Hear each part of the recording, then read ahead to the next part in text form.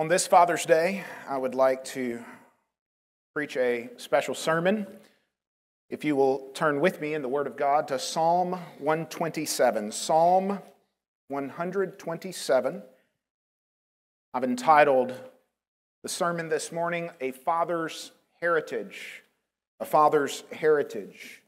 And as I will explain, I got that title right out of verse 3, and I believe that is the heart of what Psalm 127 is all about. And as I begin to preach this text, anyone who has ever gone through premarital counseling with me knows this text, hopefully, after walking through premarital counseling with me, because when I counsel men and women to get married, I take 4 one-hour sessions in which I walk through the basics of what the Bible has to teach about marriage and the family. And of course, that begins in the Garden of Eden with Genesis chapters 1 and 2, and it deals with what the Lord Jesus himself taught about marriage in places like Matthew chapter 19 and the permanence of marriage and how high of a commitment it is.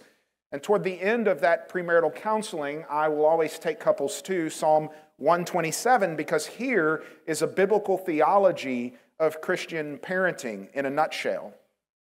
Not focuses on fathers, but what is here is true of the Christian family in general, and there is much for us all to learn in this. But if you have a young son or daughter who one day might get married, this is part of what I will teach them with their fiancé when they sit down with me in my office. And the whole reason is we desperately need to recover a biblical theology of the Christian family.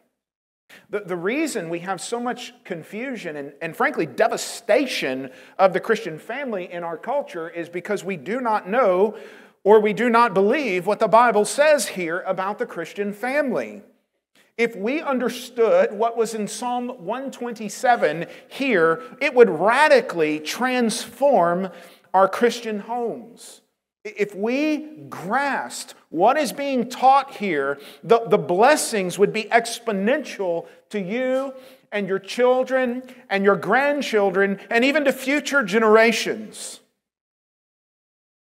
Psalm 127 is a text of Scripture that God used to absolutely crush my pride. I remember it well.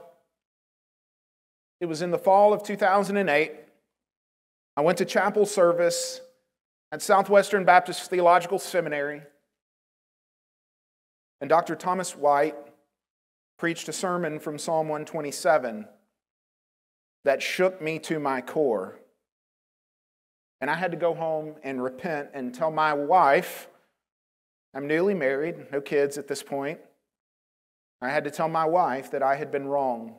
You see, my theology, worldly theology, was that I would get married to my wife, but I would definitely put off having children and all that comes, the responsibility that comes with having children, at least until I got my doctorate degree. Now, if you know me, you know here I am 16 years later, 2008 to now, 15 years later. So 15 to 16 years later, here I am. I have 4 children and no doctorate degree. Although the doctorate degree is coming along. Okay, I'm almost there. But the point is, something changed in my theology. It was Psalm 127 that God used to absolutely crush my prideful heart and make me realize that the primary task that God has called me to, before being a pastor of a local church, the primary task to which God has called me is to be a godly husband and father. And I had to understand that my pastoral ministry flows out of my ministry as a husband and a father and not the other way around. I'm a husband and a father first. And the only reason I'm qualified to be a pastor is because I am a husband and a father first. That is not to say that all pastors have to be married or have children, but if they are married and if they have children, they must be godly husbands and fathers. It is a part of what Paul told Timothy and Titus they must look for in a man who would serve in the office of a pastor. And this is the heart of what it is to be a Christian man. God calls every Christian man whom He gives a wife, He calls him to be a godly husband. And if He gives that man children, He calls him to be a godly father. And we see here in Psalm 127 the very heart of this theology. Now, you would not think so. Because as you begin Psalm 127, in the first two verses, these are general statements about life. And then in the second half of Psalm 127, in verses 3 to 5, we get to the Christian home. And we get to a father raising and discipling his children and the purpose for which he is to disciple them. And when you first look at Psalm 127, you'd almost think that it's two different psalms. Verses 1 and 2, general statements about the Christian life, and verses 3 to 5, specific statements about the Christian home. But actually, it goes perfectly together. Let me read it to you. As I read it, I want you to realize it begins with the phrase, and this is a part of the original text of the psalm. I'm reading out of the ESV translation. It says, a song of ascents of Solomon. Now that actually gives us some information. So before I read the psalm, a song of ascents of Solomon is a part of the Hebrew text. It is a part of the psalm itself. It's not a part of what they would sing. Psalms are songs, hymns, that the people of God would sing, okay? This is telling you about, this is like a heading, almost a title to Psalm 127. It is a song of ascents, written by Solomon. What is a song of ascent? Well, when the temple was built by Solomon, there were a number of psalms that were written that were called psalms of ascents. And these were the songs that the people of God would sing with the men of God would sing with their wife and their children as a family as they would go up the mount of Zion to the temple in Jerusalem. So people would travel from around the nation and around the ancient world, the Jewish people would, and they would arrive at the temple in Jerusalem, and it's up on top of a mountain. And as they're walking up the mountain, there would be what was one of the most incredible architectural feats in the ancient world, Solomon's temple. It was truly one of the most beautiful and incredible pieces of architecture that there ever has been. Now, this past week, I stayed in Indianapolis. And I didn't realize it, but my hotel was right next to the Capitol building for Indiana, there in the middle of Indianapolis. And I got to tell you, when I saw it, I thought, well, that's a nice courthouse they have there. You see, I'm from Louisiana, where we have the biggest and tallest state capitol in America. And I'm not sure that Huey P. Long spent those tax dollars that well to build such a giant state capitol building, but it is an impressive structure, is it not? Anyone who goes to Baton Rouge, I mean, listen, you can see it from miles away. One of the ways I always knew because I was raised in the area near Alexandria, and when I would come to Baton Rouge, I knew when I got into about Livonia on Highway 190 that I was about 30 minutes out. You know why? Because I could see the state capitol 30, 40 miles away in the distance. That's how massive the Louisiana State Capitol building is. And if you do not know, it is the largest of all 50 state capitals in America. Indiana State Capitol is about the size of our courthouse. It's, well, they need to work on that. But anyways, the point is, God bless the people of Indiana and your cute little state capitol building. But the point is, these architectural feats can be seen from miles away. And Solomon's temple was one of those. It was an impressive building. So imagine you're with your wife and your children, and you're walking up to the temple in Jerusalem, and you're singing this song. Now, of course, they would have sang it in Hebrew, and I'm not going to sing Psalm 127 for you in Hebrew this morning. I could, I'm just not going to. But the point is, as they would walk and sing this song, this is what the father and the mother and their children would sing together as they went to the temple in Jerusalem to worship their God. Psalm 127. Unless the Lord builds the house, those who build it labor in vain. Unless the Lord watches over the city, the watchman stays awake in vain. It is in vain that you rise up early and go late to rest, eating the bread of anxious toil. For he gives to his beloved sleep. Behold, children are a heritage from the Lord, the fruit of the womb a reward. Like arrows in the hands of a warrior are the children of one's youth. Blessed is the man who fills his quiver with them. He shall not be put to shame when he speaks with his enemies in the gate.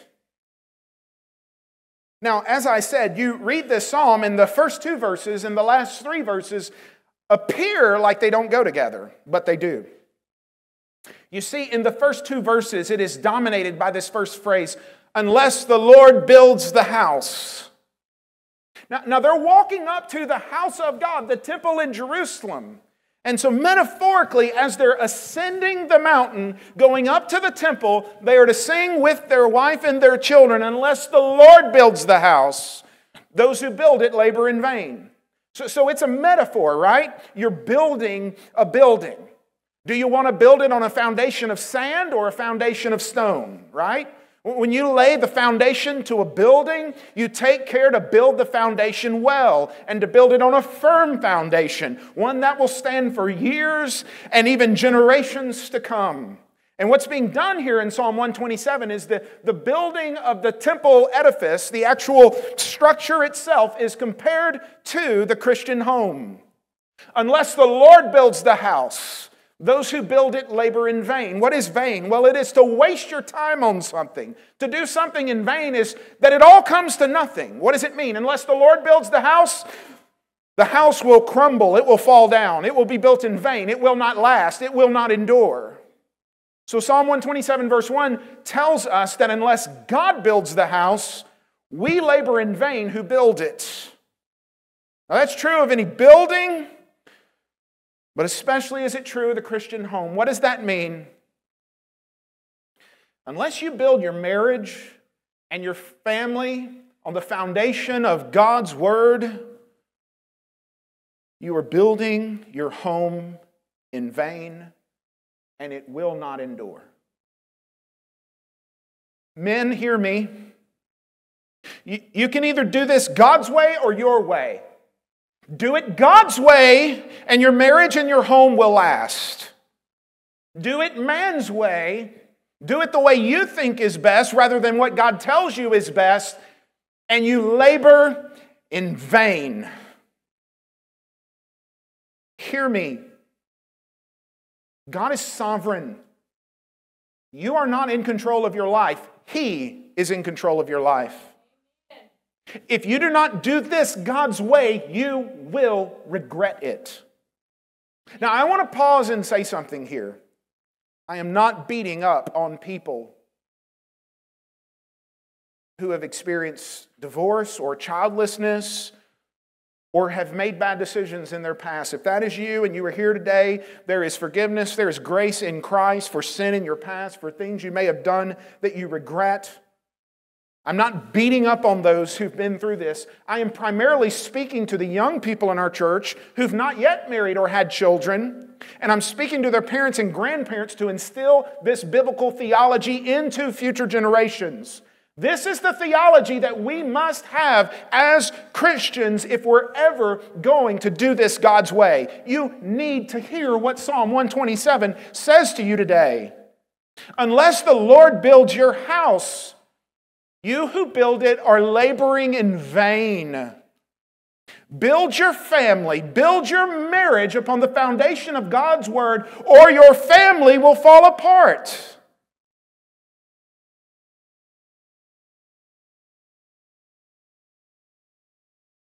Then he says at the end of verse 1, unless the Lord watches over the city, the watchman stays awake in vain. Now the watchman would be on the walls of an ancient city in their post, and usually there would be a wall around the city, and there would be posts on top of that wall where there would be soldiers who were called watchmen, and they had to stay awake during a shift at night. They had to stay awake and watch out into the distance and into the darkness to see when the enemy would attack. And if they saw the enemy in the distance coming to attack, they were to wake up all the men in the city who would prepare for battle and go out to fight their enemy who might try to sneak attack them in the middle of night. Now he says here, unless the Lord watches over the city, the watchman stays awake in vain. What does that mean? Does it mean that they shouldn't have watchmen? No. God commanded them to do that. It's like the ancient equivalent of locking your doors at night or maybe having an alarm system. Nothing wrong with doing that. I recommend it. Here's the point, though. You're not kept safe at night with your family because you have the best door locks and the best alarm system money can buy. You're kept safe at night by the God in heaven who watches over you. You understand? What's being said here? It is God who secures you and your future and your safety, not you, ultimately speaking. Now you should work hard and you should protect your family, but you need to understand that you are at the mercy of a sovereign God who rules and reigns from the heavens. And the point is this: you cannot ensure your own safety. Only God can do that. Biblical history is replete, and so is world history replete with proof that just because a nation has a powerful military, if they defy the living God of heaven and earth, they will be destroyed. Let me just say something here. The United States of America can be defeated, and if we do not turn back to God, we will be defeated. Because it's happened to every nation in human history that dare defy the living God of heaven and earth. Unless the Lord watches over the city, the watchman stays awake in vain. Mere military might and power alone by itself, without the blessing of a sovereign God, will not protect the city. Watchmen are good. Serving in the military is good. But the point here is that alone will not protect you. You must seek the face of the living God and obey Him. Because if you incur His wrath, His judgment is sure to follow. You have to submit yourself to God. You cannot protect yourself. You cannot ensure you and your family's future in your own strength. If you don't submit to God and do things His way, you will incur His judgment. So unless the Lord watches over the city, the watchman stays awake in vain. So the point is, first and foremost, you need to seek God's good grace and pleasure. You need to make sure that you're pleasing Him, or He will destroy that city that does not submit to Him. Now verse 2, men, look at what it says. It is in vain that you rise up early and go late to rest, eating the bread of anxious toil, for He gives to His beloved sleep. Now, is Psalm 127 verse 2 saying that you should never wake up early in the morning? No, that's not the point. Is Psalm 127 verse 2 saying there is never a time at which you should go late to rest? No, that's not the point. I think the key is found in that third phrase in verse 2, eating the bread of anxious toil. What are you doing when you're anxious? You're worried. You're worried about what's going to happen next, right? The point here is, this is a man who is trying to secure his own future and his own family's protection in his own strength rather than seeking the face of God. The point of verse 2 is building on the point made in verse 1. You cannot, by your mere hard work and long hours, secure the future of your family. Men, God calls us to work hard. God made men to work. Praise God, amen. Young men, learn to work hard. Embrace hard work. It is a blessing and it is part of how we worship God. You know what the Bible says Adam's job was when God put him in the garden before Adam sinned? What did God command Adam to do? To work and to keep the garden. Men, our hard work brings God's glory. Be a young man who works hard. Be willing to put in long hours. Save for your family's future or your future family's future. When you get married one day, you're going to need to ask a young lady's father for her hand in marriage. And hopefully when you do that, you will look him in the eye and he will see a young man who's responsible, who knows how to work hard, who knows how to save for the future, and he will have confidence that you're going to take care of his little girl. I mean, sure, people get married all the time who are not prepared to do this, but if you want to do it right, be a godly young man so that your future wife's father will look at you and go, I can trust that young man to take care of my girl. Be that godly young man. Show your responsibility and your work ethic. Show your godliness in how you live and how you treat her. He says here, it is in vain that you rise up early and go late to rest. Now, hard work and putting in long hours is a good thing. The Bible says in 1 Timothy that if a man does not provide for his own family, that is his wife and his children, he is worse than an unbeliever. The Bible says in 2 Thessalonians 3 verse 10 that if a man will not work, let him not eat. Okay, God has no quarter for lazy men. You understand that? There's no excuse for a man to be lazy. What's being said here, though, in verse 2 is, men, work hard, but your hard work alone is not sufficient to secure your family's future. You must work hard and seek God. A hardworking man who does not know the Lord has not done his duty as a husband and father. Hard work alone ain't going to cut it. It is in vain that you rise up early and go late to rest, thinking that by your hard work you can secure your future and everything will be okay. Eating the bread of anxious toil. The reason you're anxious is because you have not put your trust in the Lord. Eating the bread of anxious toil, for He, God, gives to His beloved sleep. One of my favorite preachers, Charles Haddon Spurgeon, who preached in London from the years 1850 to 1892, he said once that the sovereignty of God is the pillow that I lay my head upon at night to sleep. What did he mean by that? Because I know that God is sovereign and in control of my life, I can go to bed at night without anxiety or worry because I know God is in control of the future. You see, the heart that trusts in the Lord does not need to worry, does not need to be anxious. And so when it says here that He gives to His beloved sleep, He's saying you don't have to lay in bed at night worried all the time. Have you ever done that? I've done that. The Bible says if you understand that God is sovereign over your life, you don't have to do that. You can face all sorts of trials and struggles, and there could be a million things in your life that you are dealing with and battles that you are fighting. But if your trust is in the Lord, in the midst of all that, you can lay your head upon the pillow of night and know that God is watching over you and your family. He gives to His beloved sleep. Now that's the first half of Psalm 127.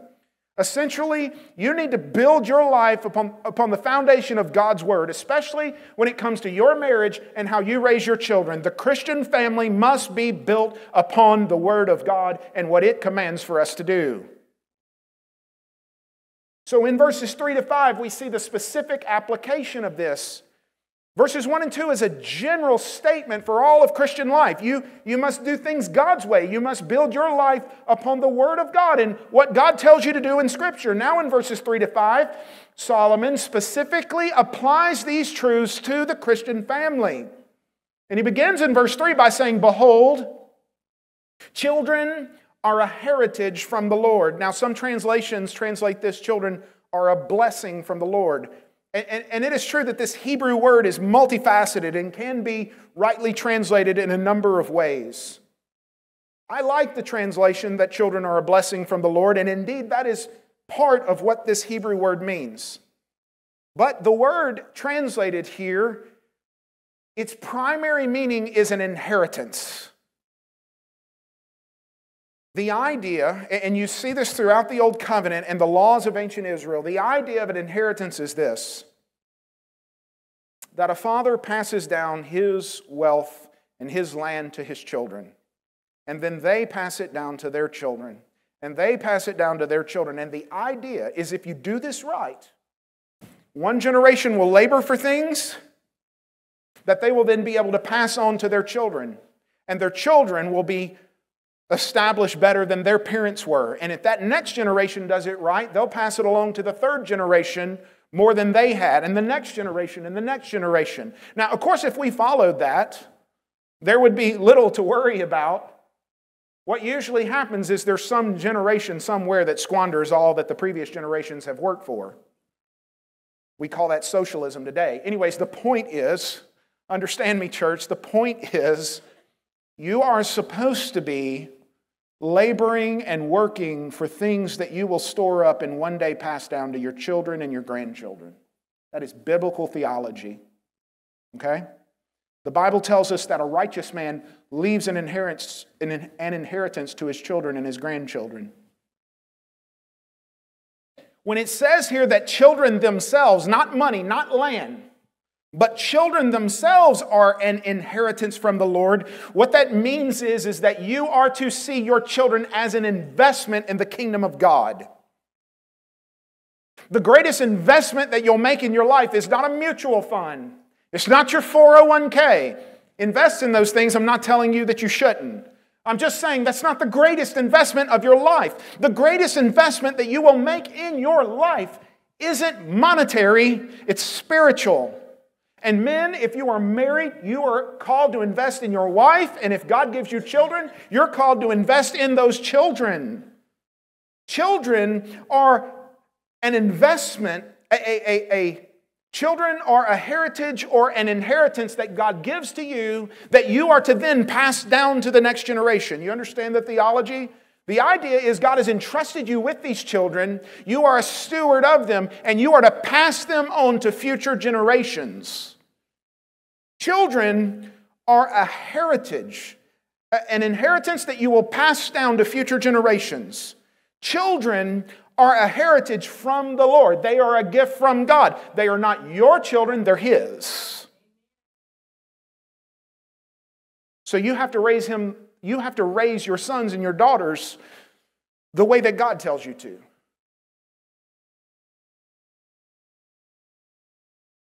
Children are a heritage from the Lord. The fruit of the womb is a reward. Now, reward here is the word literally for a wage or a paycheck.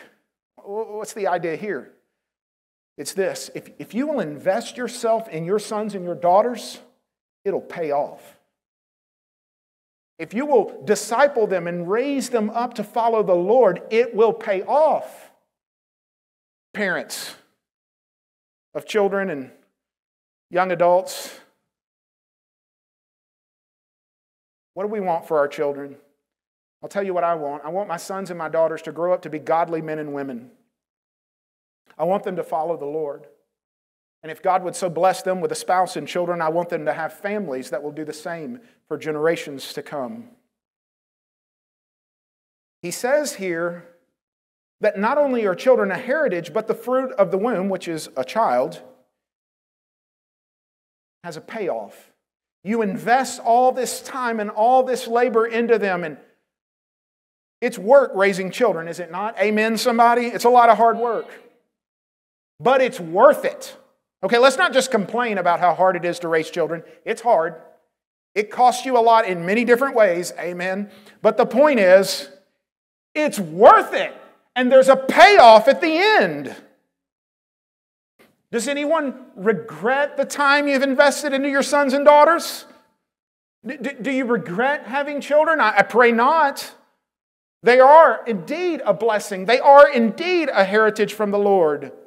And if you raise them well, it will pay off. That's the point here. You need to see yourself as investing in these little boys and these little girls who will grow up to be men and women of God one day with their own families. And you get, 18 years or so to raise them? You better spend those years well.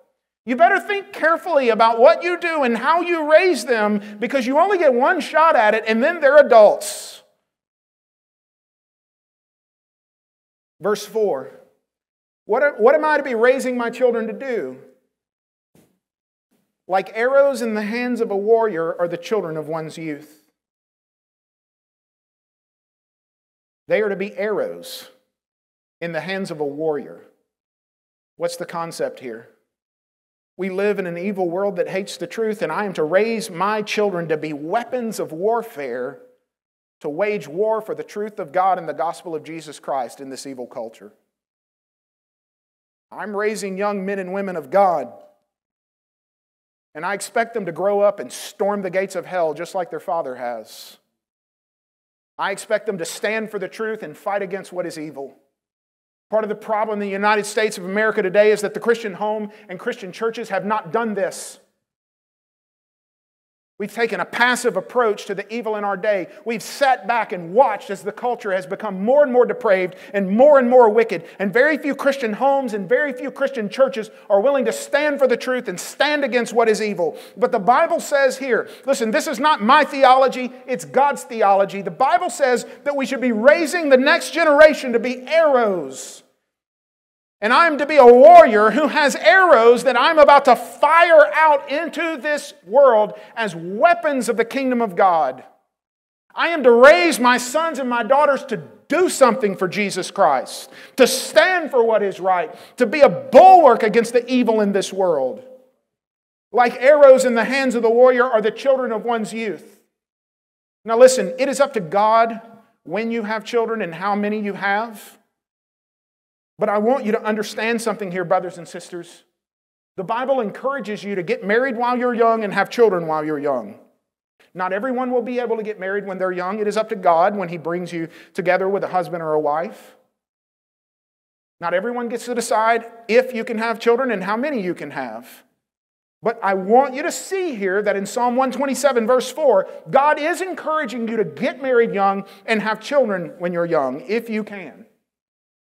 And we have a culture that says what? Delay marriage as long as possible and have as few children as you can possibly get away with. That's the theology of our culture. The theology of the Bible is get married young and have lots of kids. How many kids? It does not say. And I would not dare put a number on that. But the point is the Bible encourages you to get married and have children and do it if you can while you're young. This is biblical theology and our culture hates it. The culture of death in this nation despises little children and wants to see them dead. That's what the abortion holocaust is all about in this nation. It takes the lives of little precious sons and daughters. The Bible says, no, you see those children as an investment in the future. You raise them up as arrows in the hand of a warrior. Get married while you're young and have lots of little children and raise them up to serve Jesus Christ. Verse 5, blessed is the man who fills his quiver with them. The idea is you're going to war, and your sons and your daughters one day are going to fight alongside you in this war. Now, if you're going to war, how much ammunition do you want to bring with you? My answer, as much as possible, right? You don't want to run out of ammunition in the middle of a battle, right? I mean, this makes common sense. So you need to understand yourself to be making war with the evil in this world. And as you raise these little boys and girls to follow Jesus Christ, you're like a warrior who's putting ammunition in your quiver. Now, they had arrows, bows and arrows back then, so a quiver was where the ammunition was stored on the soldier's back, and he would have the bow and arrow, and he'd go into war, and he'd pull an arrow out of the quiver and shoot it in, fire it off, and it would make an attack, right? Well, the concept here is you're going into battle, take as much ammunition as you can. And you need to see the raising of your children as preparing them one day to fight in this battle alongside you. Blessed is the man who fills his quiver with these children who are raised to follow Jesus.